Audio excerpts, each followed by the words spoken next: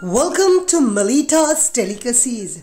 Friends, today I am back with another interesting Goan recipe for you, and that is the Alsandeachetonak, or the cowpeas curry in coconut, or we call it the AlsandeachoRoss. Is typically served in many Goan restaurants for breakfast.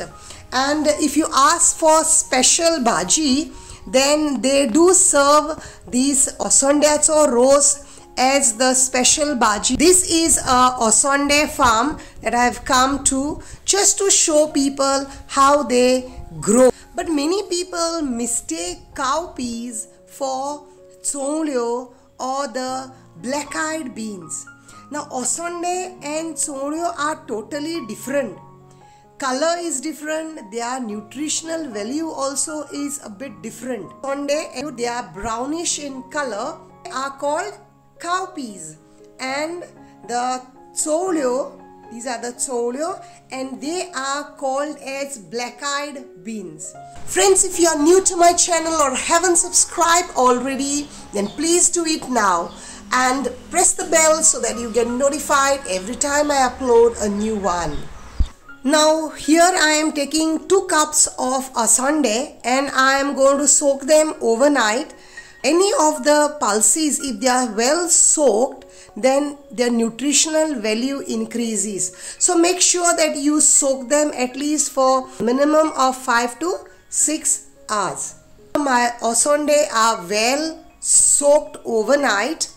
And now let's add them to your pressure cooker. Add enough of water so as they get immersed in the water.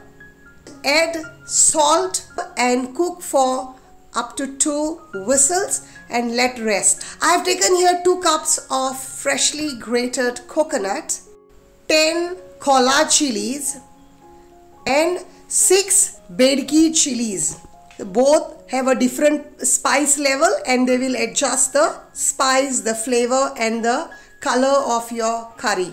2 tablespoons of coriander seeds, teaspoon of fennel seeds, about 20 peppercorns, 1 teaspoon of cumin seeds, 7 cloves, half teaspoon of homemade turmeric powder, 2 inch of cinnamon stick, half of mace, a quarter piece of the nutmeg and half of star anise, which I will de-seed. Removing the seeds of the star anise is very important because this seed otherwise adds a little bitter taste to your masala. So always make sure that you de-seed the star anise before you add to your masala. I have here a small piece of ginger, 6 cloves of garlic, half onion, a small lemon size ball of tamarind which I soaked in water. Now let's roast all the spices and the coconut. I have added 1 tablespoon of oil to a pan and add your spices one by one and roast them slightly till they turn aromatic. Make sure that you do not burn your spices. Always roast your spices on low to medium flame. Be on site when you are roasting your spices because they can get burnt. How much you roast your spices always makes a lot of difference in your flavor of your dish. I have cut the onion in length, slightly saute it, add your coconut and the turmeric powder and slightly roast your coconut till the color changes a bit and the coconut starts giving a nice roasted aroma. Once your spices are nice and cold, add them to your jar. I preferably powder them first and then I add the coconut and grind coarsely.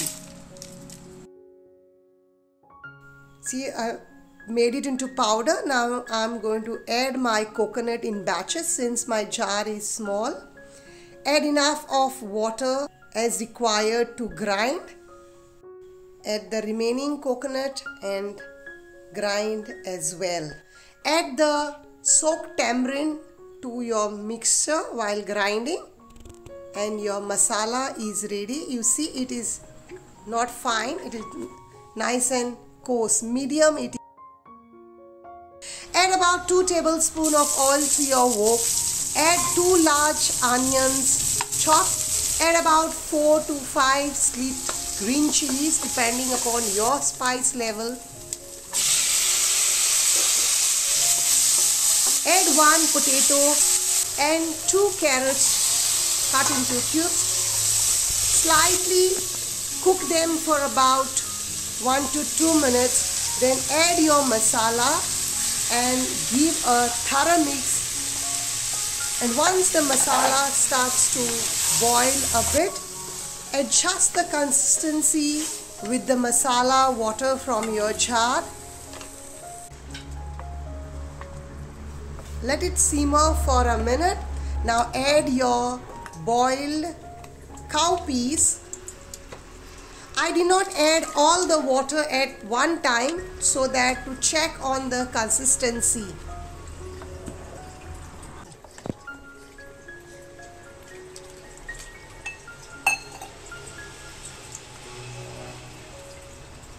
Let it simmer for about 5 to 6 minutes. Do the taste test.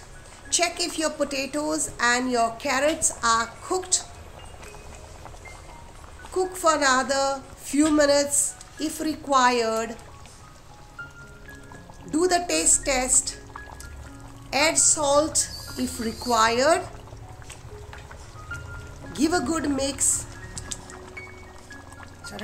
At this point, add, once it is almost done, a handful of chopped coriander. Give a thorough mix and let it cool for 5 minutes. Your delicious Alsandeachetonak or the Cowpeasmasala is ready to be served. This is a perfect recipe that you would want to try, especially in those days when you do not eat fish or meat. Perfect for those days. Goes too well with rice or Goan bread. That matter, in our family we do enjoy it with some porridge as well for breakfast. Do try this recipe at your home with your family and friends, and don't forget to leave your feedback in my comments section. Thank you for watching. Much love from Melita's Delicacies.